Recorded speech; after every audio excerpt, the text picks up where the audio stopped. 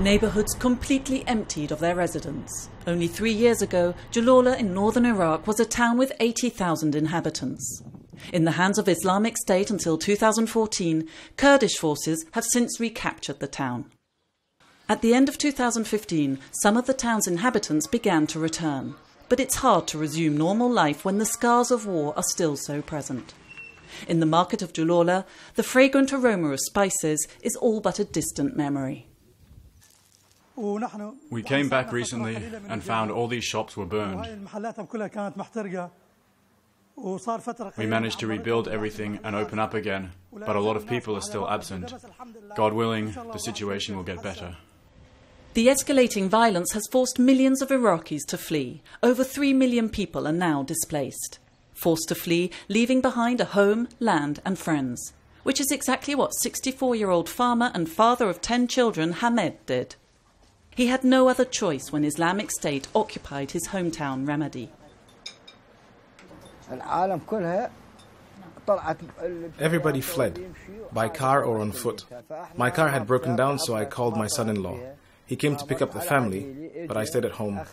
The next day, I was hit and injured by a mortar missile, and I was taken to the hospital and had surgery.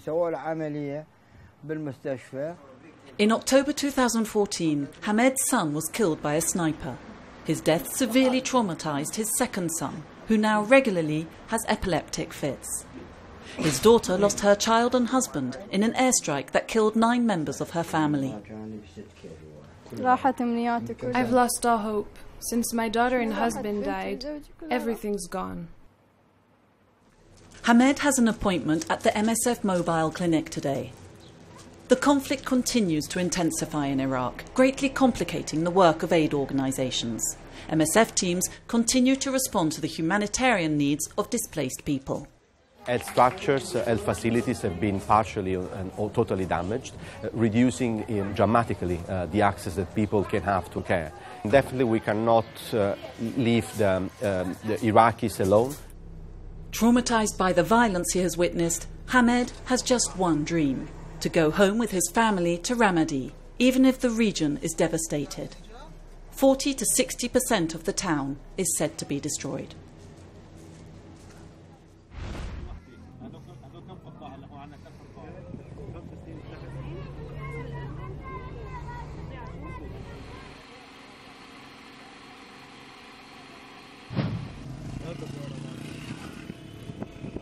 Trapped in an area barely 25 kilometres square. On one side, 5 kilometres away, the Islamic State front line, and on the other, the district of Afrin that is held by Kurdish forces, and the Turkish border that is being closed for over a year. Only a very small number of medical and aid workers are allowed to cross. These Syrians have absolutely nowhere they can go. Today, the people of Azaz can only count on them, can only count on Turkey. And therefore, we ask the Turkish government to open the borders for them.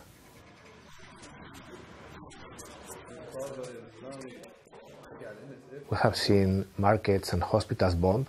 Our own staff, many of them, they have become displaced persons themselves, joining other tens of thousands of people fleeing and settling in overcrowded IDP camps, or in areas where they don't have access to the basic services.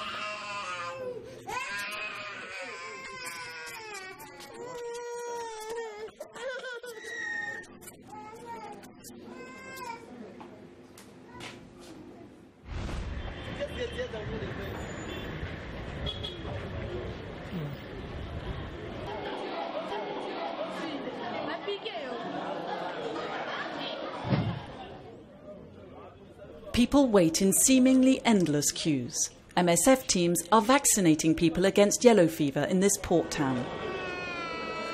Our target population is from 9 months to the adults, so it's quite a lot.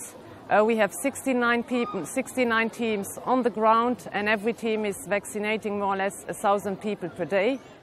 Vaccination, but also vector control, using chemicals to destroy breeding sites and kill adult mosquitoes that carry the disease. We're going to fumigate insecticide to kill adult mosquitoes, and we'll use a larvicide to destroy the larvae where there's stagnant water. We'll also be spraying inside houses, schools and hospitals.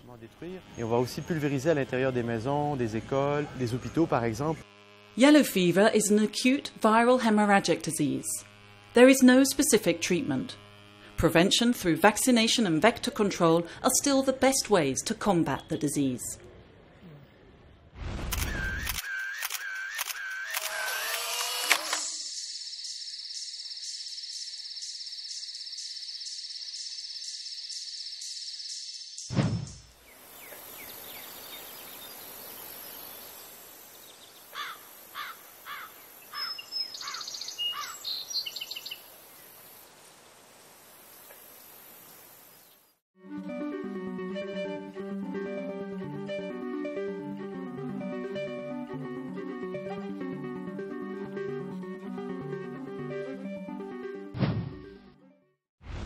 Yellow fever is a viral hemorrhagic disease like dengue fever and Ebola. It's caused by a virus transmitted by the Aedes mosquito, but only infected females can actually transmit the disease. It bites mostly during the day. Yellow fever occurs in tropical regions of the Americas and Africa. In around 80% of cases, the infection causes no or very mild symptoms, similar to those of the common flu or malaria. They usually disappear within a few days.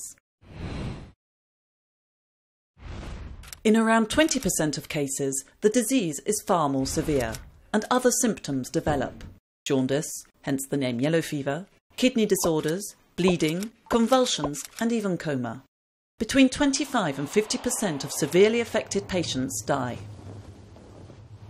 According to the World Health Organization, an estimated 30 to 60,000 people die of yellow fever every year. It's a difficult disease to diagnose, as the symptoms alone are not enough. A blood sample has to be taken and sent for testing at a specialist laboratory. Although the disease was discovered 90 years ago, there is still no treatment for the actual virus. Patients can only be helped to overcome the disease by treating the symptoms. So prevention is crucial. To reduce the risk of mosquito bites, effective personal protection is key. Vector control to combat the mosquitoes is also important. This includes getting rid of stagnant water, as this is where they lay their eggs, and spraying and fumigating insecticides to eradicate breeding sites and eliminate adult mosquitoes. Another means of prevention is vaccination. A vaccine was found long ago. Affordable, effective in almost 100% of cases, just 1 month after injecting a single dose, it provides lifelong protection. It's a tricky vaccine to produce. The virus is first injected into a fertilized chicken egg. The egg is then kept in an incubator for around 3 days, the time it takes for the virus to multiply. Then, the white of the egg, which at this point contains millions of vaccine viruses, is extracted from the egg. The virus is separated and rendered non-toxic. 100 to 300 doses of vaccine can be obtained from just one egg. A complex and relatively long process. And as demand for the vaccine is highly fluctuating, manufacturers do not produce very large quantities. This limited supply is problematic, as the vaccination of millions of people in Angola and Congo is putting considerable pressure on the global stockpile. A possible solution would be to reduce the size of the dose. A preliminary study on one of the vaccines showed that 1/5 of one dose still provides sufficient protection. But further studies are required to confirm that this method is truly effective.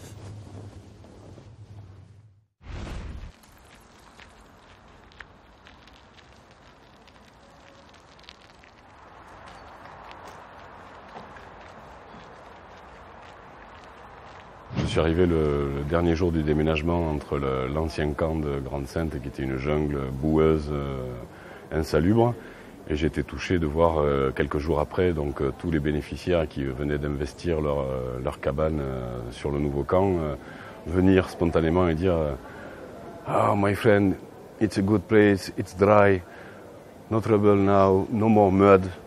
Ça, c'était très émouvant de voir que ces gens, tout d'un coup, ils retrouvaient une dignité. Et oui, ça, c'est quelque chose qui touche. Mais c'est tellement fragile. peut-être que ce camp, dans 15 jours, on n'en parlera plus. C'est ça qui est frustrant aussi. Je suis un Français gascon, avec des idées politiques, avec une action sur la politique locale, et de voir que nous, Médecins sans frontières, on est obligés d'intervenir sur la France, alors qu'on est un pays développé, qu'on a été capable dans les années 70, en 79, d'accueillir 120 000 boat people sous une droite conservatrice.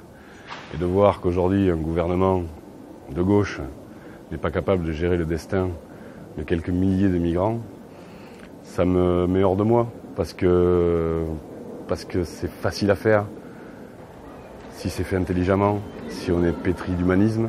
Et moi, il y a une phrase qui me vient de Jaurès, qui dit « Le pouvoir se mesure à l'audace ». Nous, on a eu l'audace, le maire de Grande-Sainte a eu l'audace de lancer ce camp, on a eu l'audace d'investir là-dedans et de se lancer dans l'aventure.